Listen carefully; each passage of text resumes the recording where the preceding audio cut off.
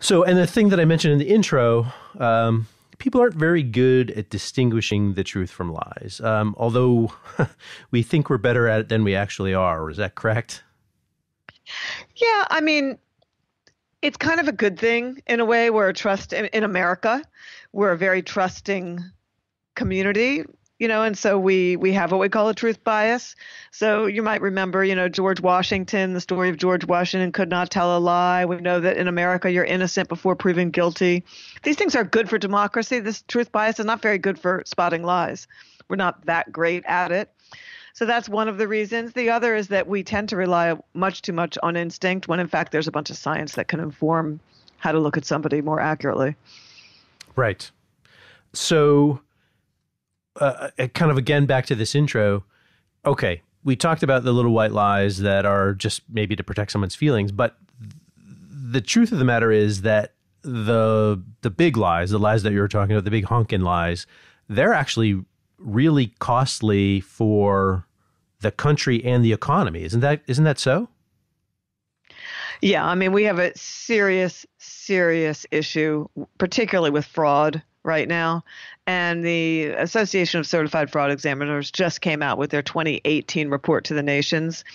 The last report showed almost $1 trillion of fraud, $994 billion a year.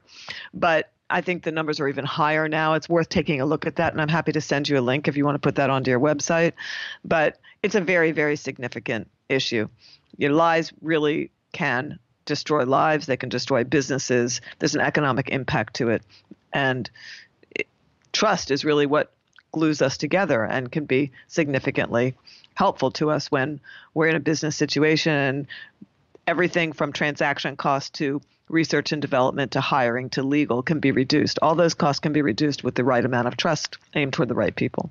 So, and people lie on their resumes. You told that story. They lie to insurers. They lie to, they commit fraud in the workplace. I mean, and it's yeah, I mean, one common. of the best studies, I think Career Builder did the study where they looked at maybe, I think, 14 to 16,000 resumes, and they found that people lie all the time on their resumes, which is not a surprise. But what I found funny about it is that one of the most common lies was pretending to be a member of the Kennedy family. I mean, people will really come up with the most incredible things on their resumes.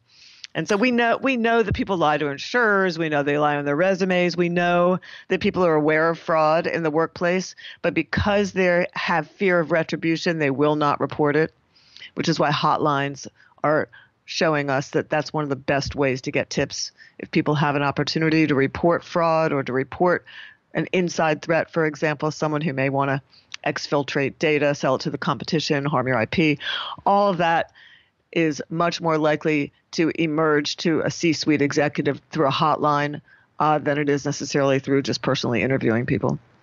That's interesting. So all right, it probably goes without saying then that, we've set up this premise that people can't effectively spot lies. And if you can't, you're probably at a huge disadvantage. Okay, but there's hope.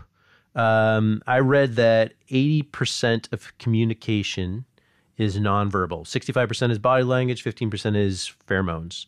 So if in my mind, that means we can literally learn to spot a liar if we watch them carefully. Is that correct? Yes and no. Okay. And so, yes, it's very, very important to be able to spot a liar and understand the cues. But if you think about it, that's not that useful. You also have to know how to get to the truth. So if you sense that someone's lying, don't stop there, and certainly don't accuse them wrongly. Like, check your sources, go back, interview other people, make sure you understand what the truth might be, because oftentimes someone's lying for a good reason.